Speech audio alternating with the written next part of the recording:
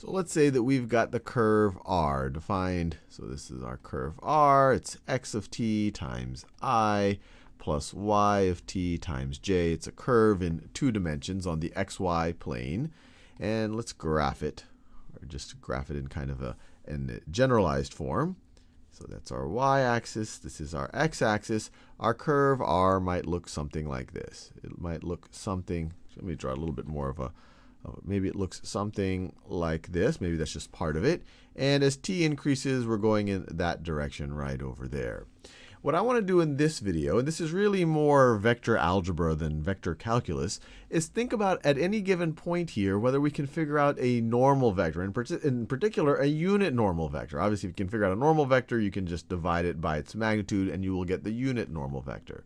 So I want to figure out at any given point a vector that's popping straight out in that direction and has a magnitude 1. So that would be our unit normal vector. And to do that, first we'll think about what a tangent vector is. And from a tangent vector, we can figure out the normal vector. And it really goes back to some of what you might have done in Algebra 1 or Algebra 2 of if you have a slope of the line, the negative reciprocal of that slope is going to be the slope of the perpendicular line. We're going to see a very similar thing when we do it right over here with the vector, with this vector algebra. So the first thing I want to think about is how do we construct a tangent line? Well, you can imagine at some t, this is what our position vector is going to look like. So call that r1 right over there. And then if we allow t to go up a little bit, if t is time, we wait a little while, a few seconds, however we're measuring things. And then r2 might look something like this. This is when t has gotten a little bit larger. We're further down the path. And so one way that you can approximate the slope of the tangent line, or the slope between these 2 points for now, is essentially the difference between these 2 vectors. The difference between these 2 vectors is, you could view that as delta r. This vector plus that vector is equal to that vector, or r2 minus r1 is going to give you this delta r right over here. And as that increment between r1 and r2 gets smaller and smaller and smaller, as we have a smaller and smaller t increment, the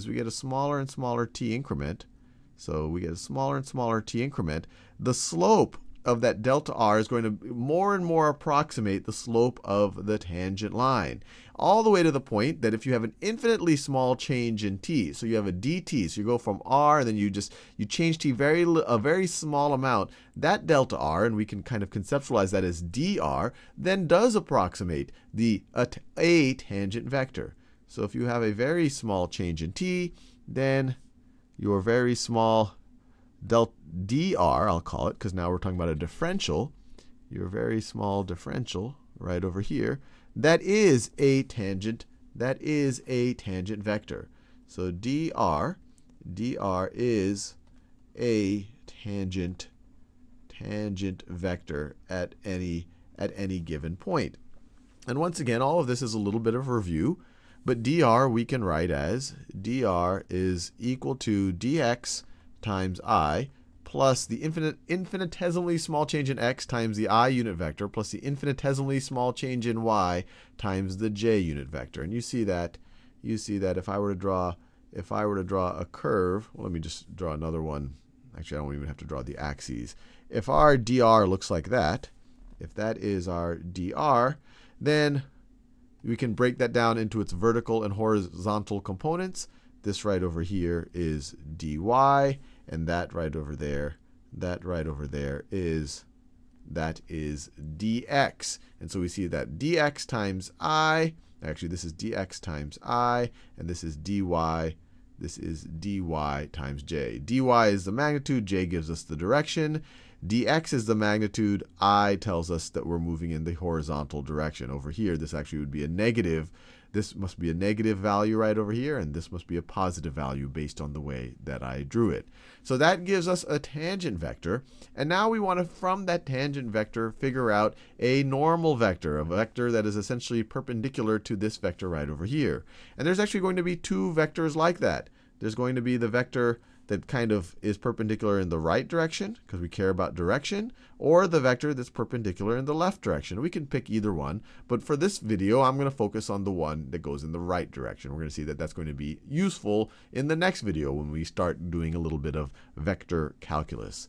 And so let's think about what that might be. And what I'll do to make it a little bit clearer, let me draw dr again. I'll draw dr like this. This is our dr. This is dr. And then this right over here, this right over there, we already said this is dy times I. And then this, sorry, that's dy times j. We're going in the vertical direction. dy times j. And then in a different color, this right, I already used that color. Let's see, I haven't used that blue yet. So this right over here is dx times I. So we know from our algebra courses, you take the negative reciprocal. So there's going to be something about swapping these two things around and then taking the negative one. But we have to figure out, well, we want the one that goes to the right. So which one should we use? So let's think about it a little bit. If we take dy times I, so we take this length, but in the I direction, we're going to get this. We're going to get that. So this is dy times I. And then if we were to just take dx times j, that would take us down, because dx, it must be negative here since it's pointed to the left. So we have to swap the sign of dx to go upwards. So we swap the sign of dx to go upwards, because obviously here it was a negative sign. It went leftwards, but we wanted to go upwards. So this is going to be negative dx times j. We're now moving in the vertical direction. And that, at least visually, this isn't kind of a rigorous proof that I'm giving you, but this is hopefully a good visual representation that does get you, I should have drawn it a little bit, that gets you pretty close, just visually inspecting it, to what looks like the perpendicular line. It's consistent with what you learned in algebra class as well, that we're taking the negative reciprocal. We're swapping the x's and the y's, or the change in x and the change in y, and we're taking the negative of one of them. And so we have our normal line just like that, our normal vector. So a normal vector is going to be dyi minus dxj. But then if we want to normalize it, we want to divide by that magnitude. So a normal, let me write it this way, a normal vector. So let me call this, I'll just call it A. A normal vector is going to be dy times I, is going to be dy times I minus dx times j. Minus dx times j. I'll do that same blue color. Minus dx times j. Now, if we want this to be a unit normal vector, we have to divide it by the magnitude of A. But what is the magnitude of A? The magnitude of A is going to be equal to, the square root of, and I'll just start with the dx squared. So it's the negative dx squared, which is just going to be dx squared, same thing as positive dx squared. It's going to be dx squared plus dy squared, plus dy squared. I could have put the negative right in here, but then when you square it, that negative would disappear. But this thing right over here, and we saw this when we first started exploring arc length, this thing right over here is the exact same thing as ds. And I know there's no ds that we've shown right over here, but we've seen it multiple times. That when you're thinking about, if you think about the length of dr as ds, that's exactly what this thing right over here is. So this can also be written as ds, the infinitesimally change in the arc length, but it's a scalar quantity. You're just concerned with the absolute distance. You're not concerned so much with the direction. Another way to view it is, it's the magnitude right over here of dr. So now we have everything we need to construct our unit normal vector. A unit normal vector at any point, and I'll now write n, and I'll put a hat on top of it, say that this is a unit normal vector. We'll have magnitude 1 is going to be equal to a divided by this, or we could even write it this way.